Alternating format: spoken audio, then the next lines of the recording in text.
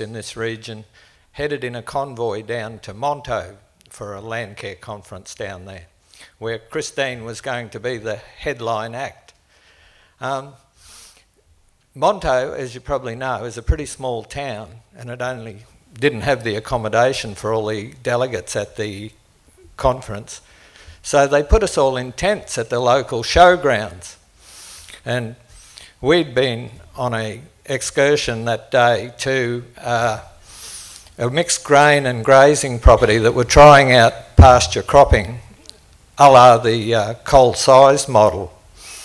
And after we got back from that day, we were standing outside our tents discussing what we'd seen, and Christine walked past our group, and somebody in the group said g'day, and she stopped, and for the next hour she just stayed there and chatted to us, and we put all these silly questions to her about carbon in soils because we were rather new to it then.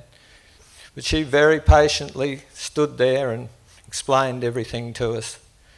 And from that I deduced that Christine is a lifetime educator. There's nothing that she likes more than talking to people that are interested in what's going on in their soils and soils. So, without further ado, I'd like to welcome Christine to the stage. She's not only a lovely person, she knows a little bit about soil. Thanks, David.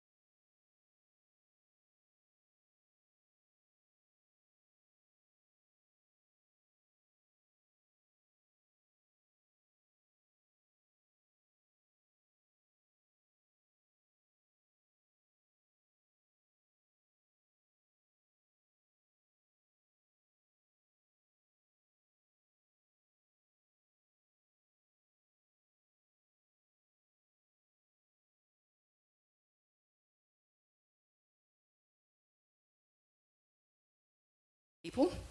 That's the thing that I love about it the most. It is about people reconnecting with other people. So I'm going to be talking about microbes and plants and other things today, and really about how these guys all talk to each other, about communication in the soil and communication between plants and microbes and plants and insects and plants and animals. But it's the same kinds of, you know, these pathways that have been built over millennia, really, of how life communicates with other life. It's something that humans are just finally starting to get their heads around, and understanding that we all do need to work together and communicate much more openly perhaps than we have in the past, because agriculture has kind of, at one time it was very much connection with the earth, and I've just come back from Central Europe, and I see that very strongly there, where you know, the sorts of agriculture that we used to have at one time, where everybody had some, you know, some, the words have just gone out of my head, one of those little fluffy things called chickens, and we call them chooks, don't we? I have to learn not to say that word overseas because no one got any idea what a chook is. Yeah, chickens and pigs and, you know, the dairy cow, and you grew some crops and you grew some veggies and you had some fruit trees and all that sort of thing, like how we were much more connected with our food, the food chain or our food supply system at one time. And we've really moved away from that. We've gone very much down the track of high input, and that has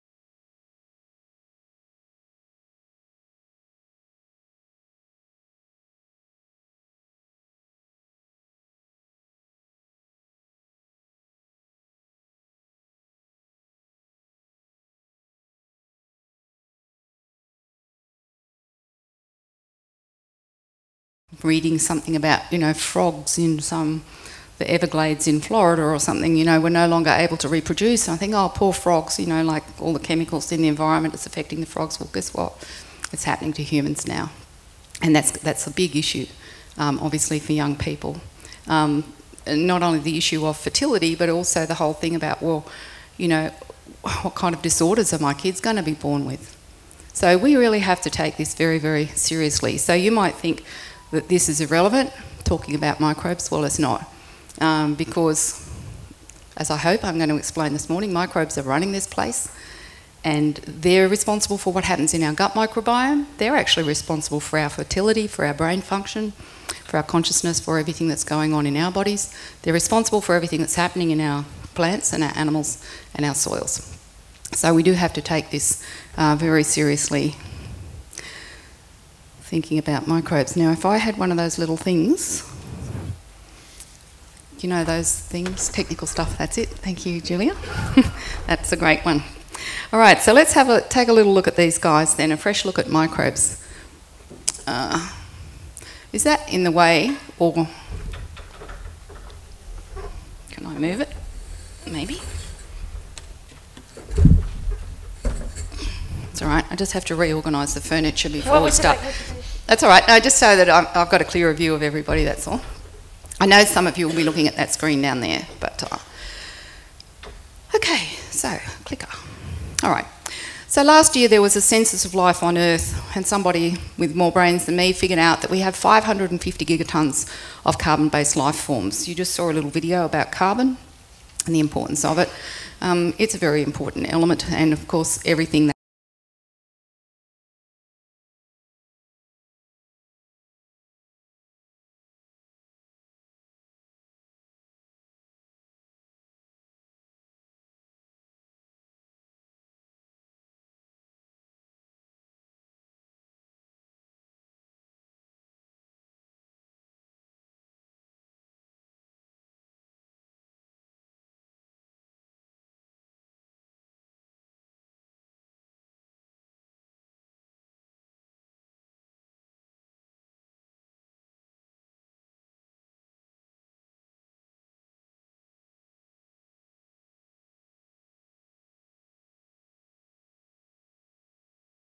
just look at that graphically, Not that it really means that much, I don't suppose, it's just to give you an idea of the importance.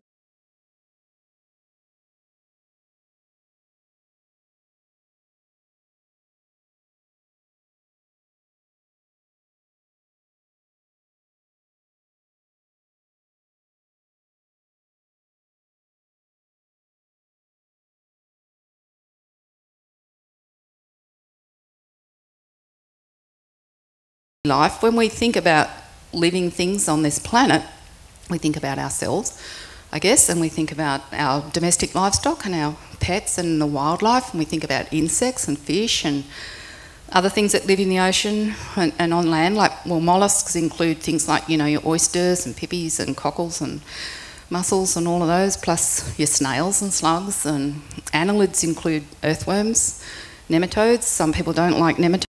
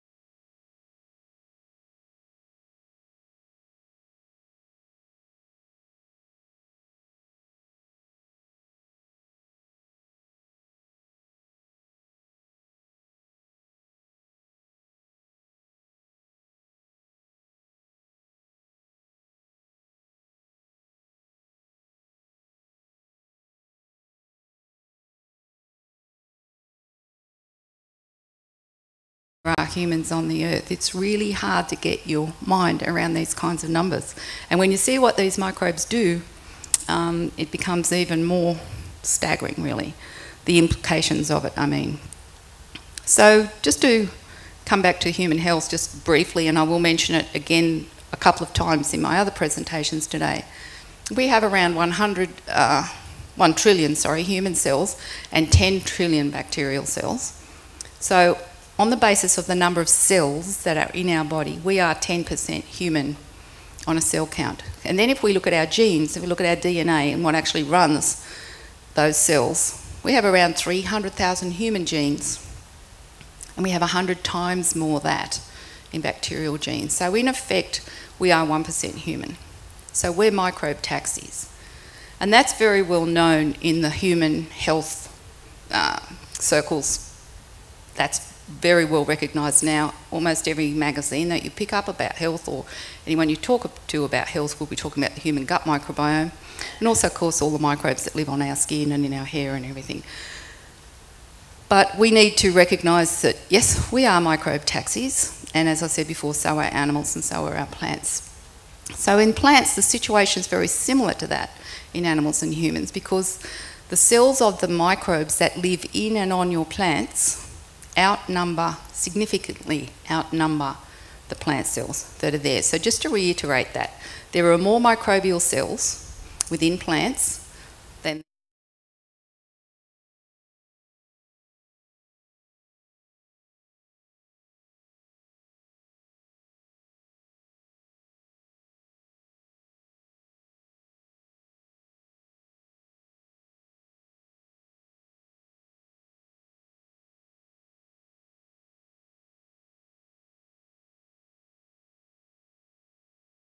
how they do it.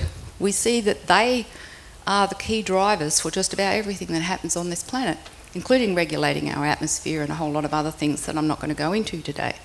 And they can do all kinds of stuff. Now, that's technical, isn't it? They can do all kinds of stuff. But if you think about it, like a bacterium, I should say, like one little single cell that you'd need a microscope, a high-powered microscope, to be able to see it. It can't do anything. One single little cell that you need a microscope to be able to observe, what can it possibly do? It can't do anything. So microbes have to work together. They work collectively, they work cooperatively, and they have to communicate with each other to get their act together to perform the tasks that they do perform.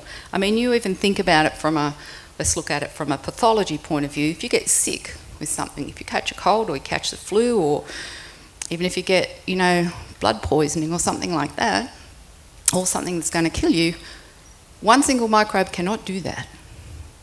So you have to have millions and trillions of them actually in your body to overpower you. You're a big thing. We might not be that smart compared to bacteria, but we are big. So in order for them to overpower us, they actually have to be able to talk to each other and communicate and figure out how to outsmart us.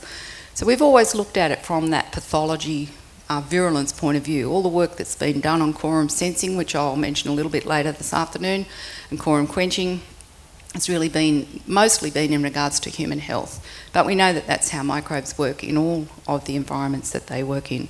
So it's all about communication. And how do they do that? They can't see, they can't speak, they can't hear anything. So if you just closed your eyes for a minute and you thought, okay, I can't hear Christine talking, I can't see anything, I don't know where I am, I can't talk to the person next to me. But together, like if we were all microbes in this room, we're going to do something collectively. And most of the things they do are really beneficial, like fix nitrogen for plants and get phosphorus for plants and all the nutrients that plants need. It's all about microbes communicating with each other. But one single microbe can't do that, so they're going to have to get their act together. So if they can't see, think, hear, whatever, how are they going to do that? What do you reckon? Telepathy. You might be right. There is actually a lot of telepathy involved, and other forms of energetic signalling is very, very important in the microbial world, as it used to be in the human world, and probably we need to get back to that as well. So let's just think about the human body for a little minute. We'll look at this just straight on a biological basis and forget about the energetic signals, but we shouldn't forget about them because they are very important. In the human body, we have a whole lot of different organs. You've got your heart, your liver, your spleen, your kidneys, you know, and you've got a brain up.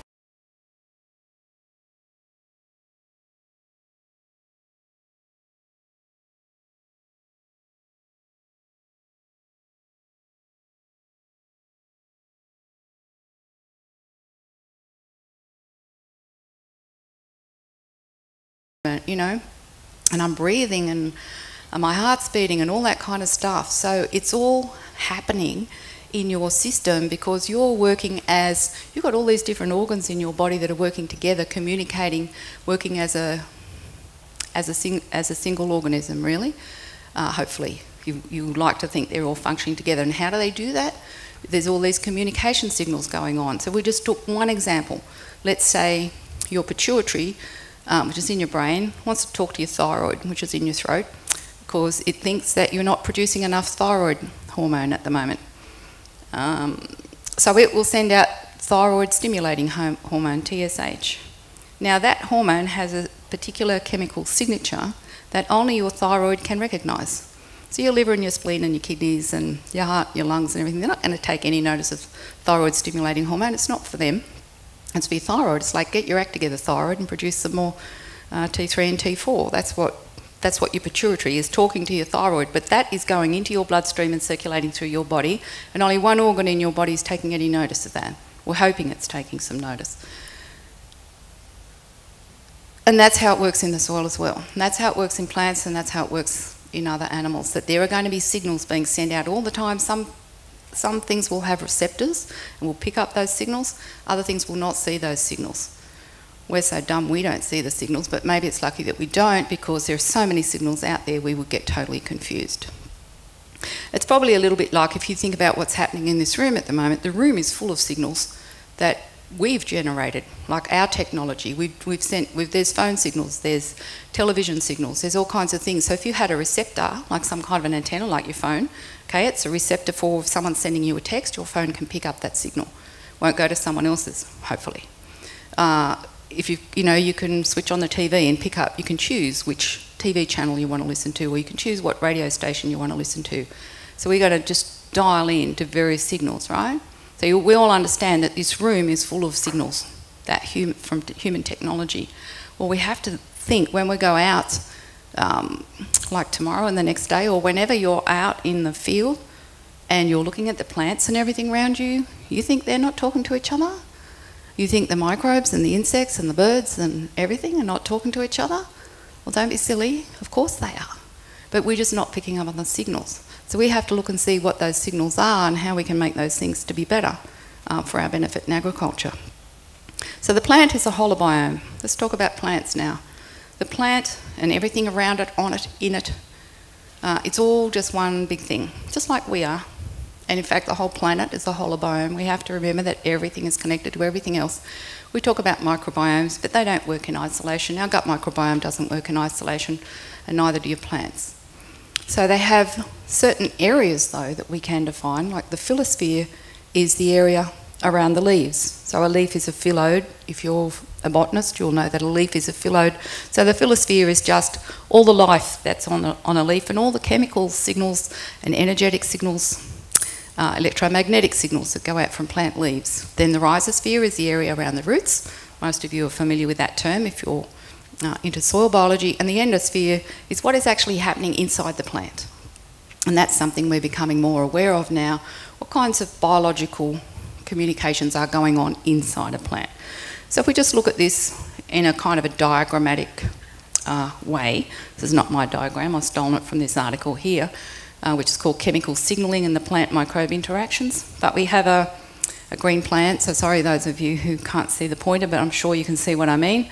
Then you've got the soil level and then you've got the roots underneath. So what we know is that there's lots of things happening coming out from the leaves of those plants, from within the plants themselves and all around the soil.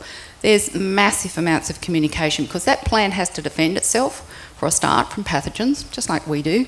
And it also has to attract beneficial microbes to it, to help it to do all the things that it needs to do, to grow, to thrive, and to even to produce all those secondary plant compounds that it uses for signalling, and of course to get water, to get nutrients. We used to think that plant roots were just like straws really sticking out into the soil, holding the plant in place and sucking up nutrients in like an aqueous solution, like in water. Well, nothing could be further than the truth. That's actually not how plants operate at all. Yes, the roots are there holding them into the soil, but the roots are producing lots and lots of chemical signals to talk to life around the roots. So let's just look at the top part of the plant just very briefly. I really want to talk about the rhizosphere. But if we just look at the phyllosphere, like what's happening above ground, if we could see the signals, there are massive, massive, massive signallings going out from plant leaves. Insects pick up on those really well. If you have a plant with low Brix levels, low health, insects just zone right in on that. If that plant is very healthy and vibrant, high Brix, it's going to be like, don't touch me, don't come near me, I'm not a victim, leave me alone, go pick on someone else. And the insects will just fly straight over those plants. You'll see that happen. I see it happen all the time. You'll see a biologically managed field and next to it there'll be other ones with lots of synthetic ferts and everything, and the aphids and the red-legged earth mite and the locusts or whatever it might be. There'll be different pests in different parts of the world. They're just going to hone right in on the sick plants. So healthy plants will repel those insects. But the other thing I've noticed just recently, because I've been working in Europe, and people have started to stitch in, like into their pastures, they've started to put in more diversity. And sometimes where there's been like I know it sounds like I'm a globetrotter, but I was in Ireland.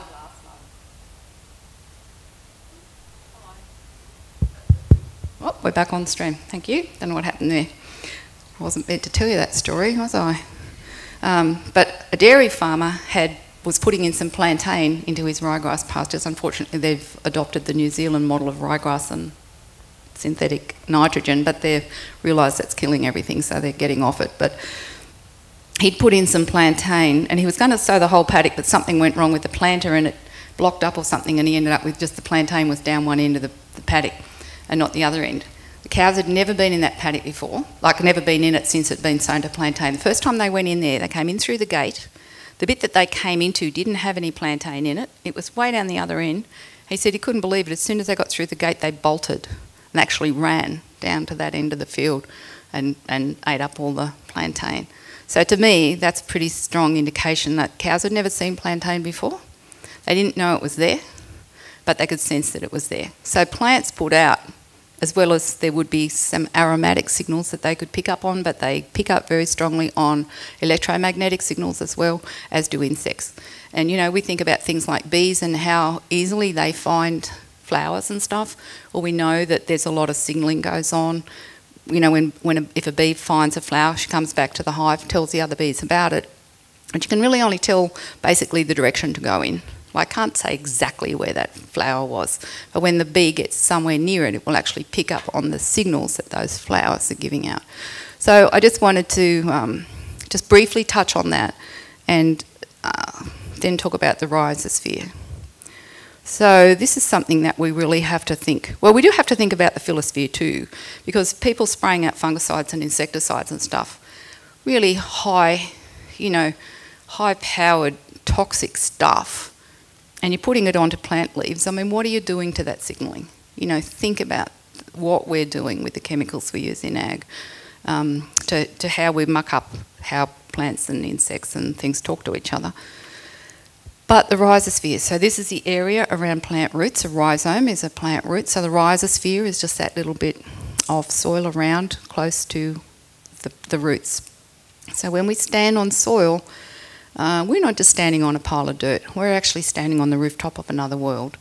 And there's been more research done into the rhizosphere than there has into, gosh, I'm going to have to talk faster, into other parts of the soil microbiome, or the holobiome.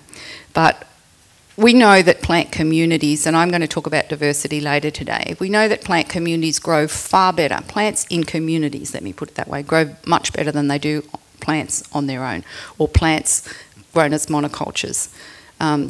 And that's always been put down to niche complementarity. Like if you have a whole lot of different things growing together, you will get a higher biomass than if you've just got a whole lot of the one thing. One of the reasons that that's been put down to is like, well, we've got different root architecture here. We've got some roots with deep taproot, some plants with deep taproots and other ones with shallow fibrous roots. So they're exploring different parts of the soil, and so they're not really competing that much. They're just complementing each other. Well, now that we know that there is a lot more than niche complementarity going on, that there's a lot of signalling going on between those plants, that it creates like a superorganism under the soil, like a large soil microbiome where everything is connected to everything else. And that soil microbiome actually takes over what happens in that soil. It starts directing traffic, and I'll give you some examples of that. And it starts supporting some of the weaker plants in there, and maintaining that community, because that community structure is very important for the things that live in the soil. So if you think about it from the point of view, if microbes are running this place, and microbes are pretty smart, and they are living in a community underneath a diverse community of plants, it is to their benefit to keep every plant in that community alive, because each of those plants is going to have different times of the year when they're going to grow best. And what plants do when they're growing? They're photosynthesizing, they're fixing atmospheric carbon dioxide, they're translocating it down through the root system and out into the soil and feeding the soil.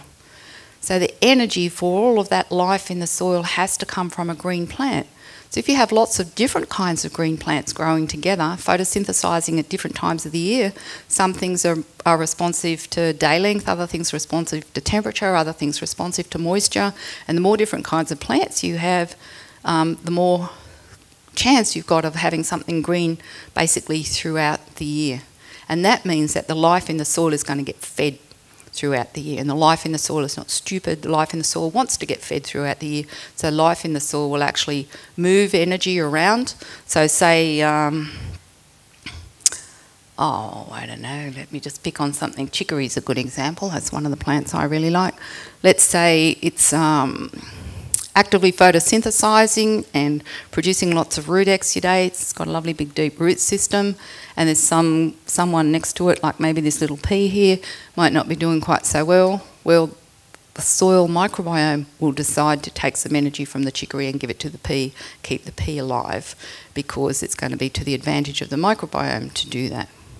So the most well-known symbionts, if you like, in the rhizosphere, the most well-known microbes that live with plants are mycorrhizal fungi. And I think that video that you were watching was about some kind of a mycorrhizal fungi, is that right? I didn't see the beginning of it. There's lots of different kinds of mycorrhizal fungi, there's hundreds of them, and they're in your soils, so you don't need to add them. So here what you see is like the green leaves of a plant, the black roots are just shown in that diagram, and then all that yellow stuff that looks a bit like spaghetti or something, they're the hyphae of mycorrhizal fungi. So you can see that they extend the root system hugely. They're extremely important for soil, particularly for plants communicating with each other, fending off pathogens, transferring water, transferring nutrients, and sending signals through the soil. So if we have a look at what's actually happening inside a plant root, so mycorrhizal fungi are symbiotic, they're endophytic, they actually do go right inside the plant root itself. So if we take a cross-section of a plant root, it looks a little bit like this, and those things that look like little trees or broccoli plants or something in there, they're the arbuscles of arbuscular mycorrhizal fungi. And this is a close-up of one of the arbuscles. So what happens with that arbuscle is it's an exchange site. It looks a little bit like an animal's lung, doesn't it? So it's inside a cell, inside a plant root, and what we have is we have carbon that the plant has fixed during photosynthesis. So this is the energy that runs the soil system. It's going to go into the little thing that looks like a broccoli plant or lungs in exchange for water and nutrients that are going to come from the arbuscle out into the plant cell. So it's an exchange site, just like our lungs are an exchange site. We're exchanging oxygen for carbon dioxide. Inside a plant root, this exchange site is exchanging carbon that the plant is feeding the fungus on carbon because it needs it. That's what it's going to live on, is that carbon that comes from the plant. In exchange for that, it's giving water and nutrients to the plants. Now, if we do something silly like apply a high analysis fertiliser and put it anywhere near our plant roots, the plant doesn't need the things that the mycorrhizal fungi are bringing to it anymore. So under the microscope, you can actually see that that arbuscle will close down. As soon as you put something like water-soluble phosphorus or high analysis N or something anywhere near those plant roots, the arbuscles will the plant will actually shut them down. Say, I don't need you anymore. I've got everything I need, because the farmer just went out and bought it, spent a lot of money on it, and wasted most of it, because I'm going to talk later this afternoon about how plants probably only get about 10% of what you apply anyway. The rest goes off into the atmosphere or out into the ocean. So spent a huge amount of money, shut down this communication with microbes, and now the plant's left all on its own, basically with no one to talk to, and just depending on the farmer to give it a bit more nutrients. So we can actually see that happen under the microscope.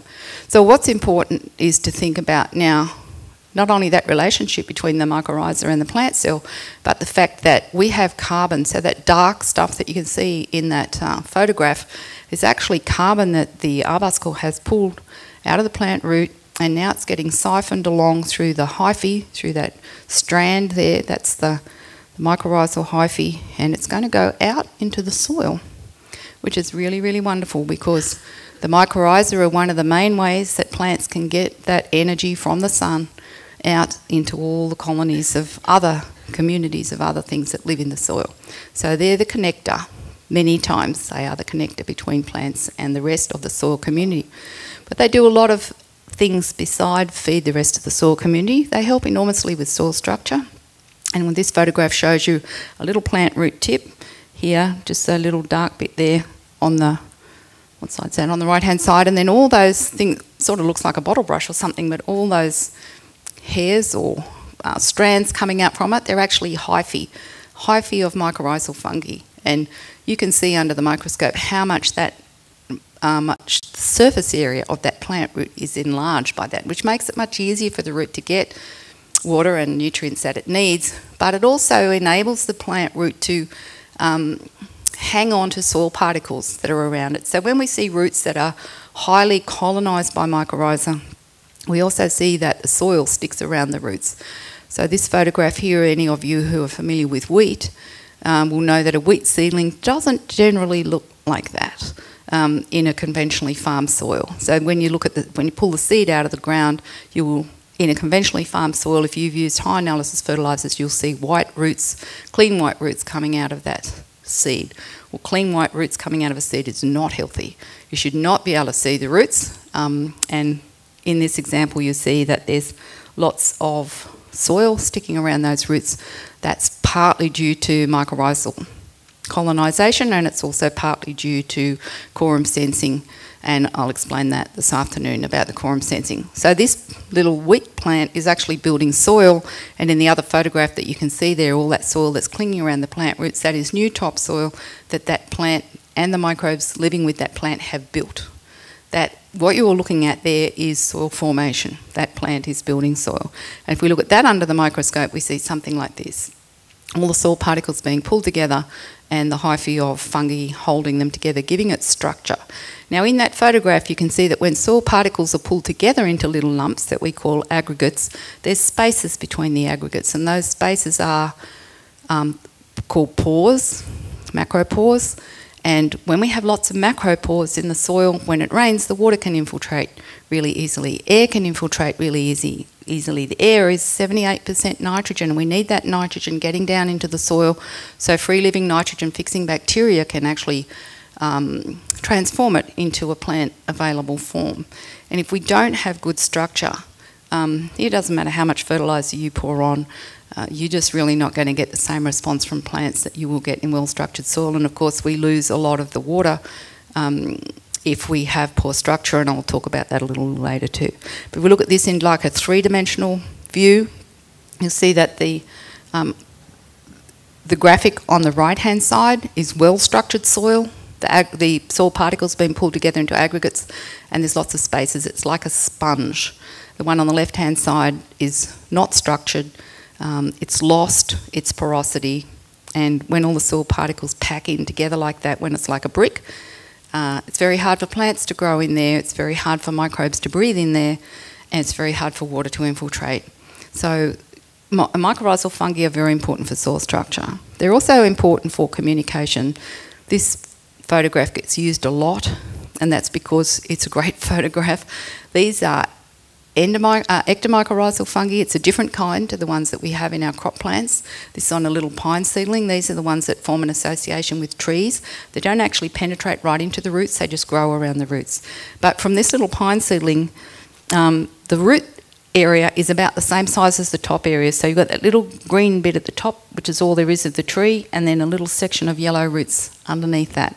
The rest of what you can see, all that white mycelium, that white cobwebby looking stuff, is actually fungal hyphae, and you can see how hugely they have expanded the root system of that plant, and that's just a close-up from that photograph. So the bit coming down the middle is the plant root, the rest is a hyphae of mycorrhizal fungi.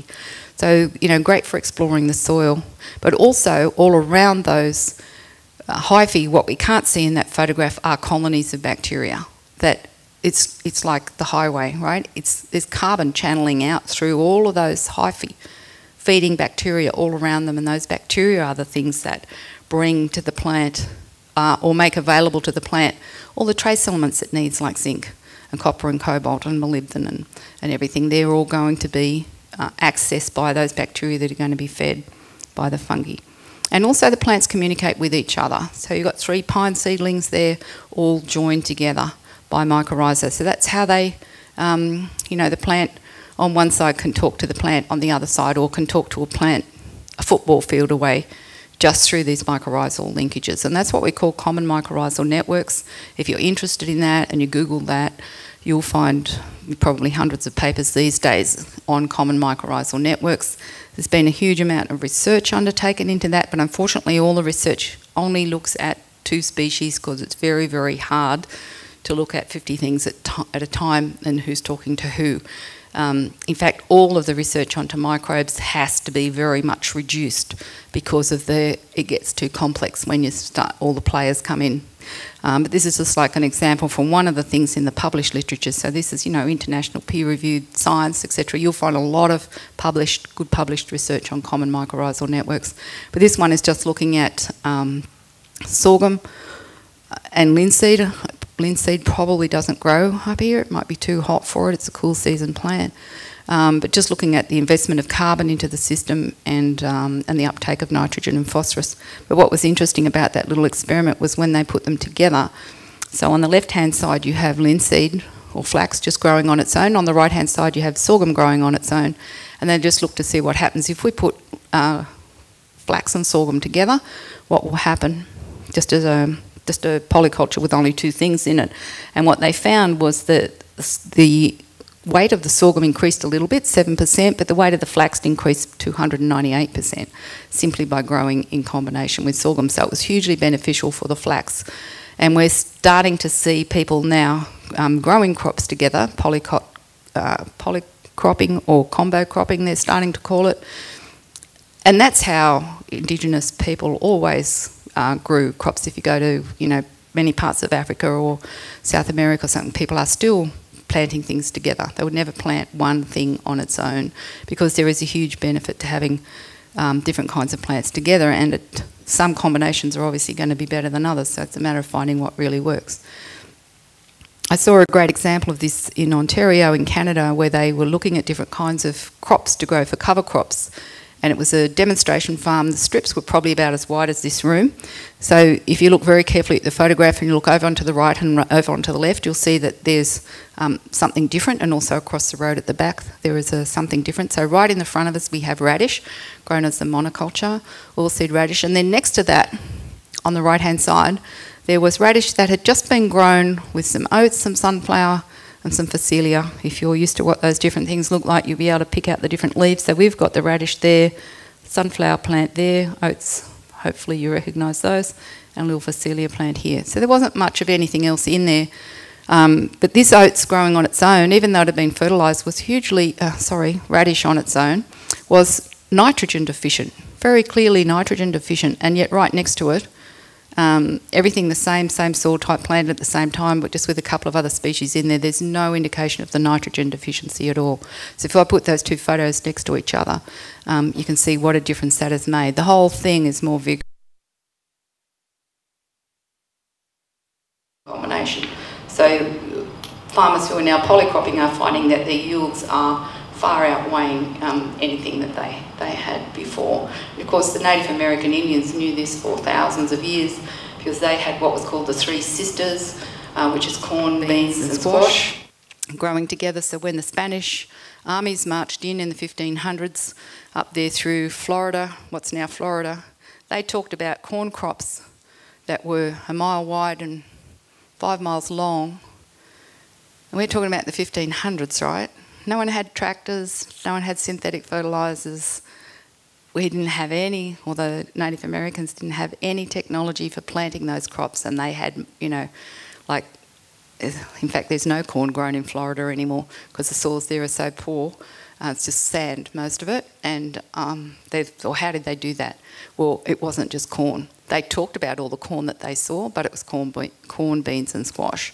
So growing together, they didn't have to fertilise them, and they also, of course, got the advantage of having the beans and squash as well. So the beans grew up the corn, squash runs around all over the ground, and so you got no bare ground anywhere, so you don't have to worry about weeds. And they're all mycorrhizal, and they all link up with a common mycorrhizal network, and they feed each other. So one of the other things that you see a lot about in the literature is what's going on with trees. Gosh. I haven't really got time to explain this. I'm just going to have to talk faster. But they talk about trees helping each other. And what will happen in a system, say in the Northern Hemisphere, where you'll have some deciduous trees and some evergreen trees growing together in a forest. So in this example, we've got a Douglas fir and a paper birch. And what happens in wintertime is that the paper birch loses its leaves. And people who've been looking at what the mycorrhizal fungi are doing in the ground have discovered that the evergreen tree, the Douglas fir, is feeding the paper birch during winter time when it doesn't have any leaves. And I think, well, that's really strange. Why would the Douglas fir want to be keeping the paper birch alive? So it's come down as like this social network of trees. They say, oh, the trees, they really look after each other. Trees, or why would a tree care? Why would a Douglas fir care whether a paper birch makes it through winter or not? And then in summertime, when the paper birch has got lots of big leaves and it's photosynthesising much faster than a fir tree can, the paper birch sends carbon through the mycorrhizal network to the seedlings of the Douglas fir, which are in the shade, because it's shaded them, because it, leafed up and everything's very shady in summertime, and the little seedlings are all short of carbon. So the mycorrhizal network is actually feeding the seedlings of other species. So, people have looked at that and gone, oh, these plants are so benign, they all care about each other. But my question is, well, who is actually directing the traffic here? I mean, who decides where that carbon goes? It's not the trees that decide. They are photosynthesising, they've got exudates coming out of their roots. They can't decide, I'm going to send it to that paper birch over there, or I'm going to send it to that Douglas fir over there. It's the mycorrhizal network under the trees that decides. And why would the mycorrhizal network care? Because in summertime, when the paper birches have got their leaves, they're photosynthesising